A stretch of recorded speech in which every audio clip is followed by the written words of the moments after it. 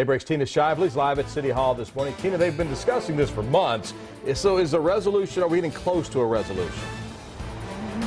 Well, not quite. The City Council still has to call for an official election next week, but the good news for everyone involved is that they are getting a bit closer, and they will likely do that next week. So an election is now the only option, because late last night, Council voted not to adopt a law similar to the one the previous City Council adopted back in October of 2014.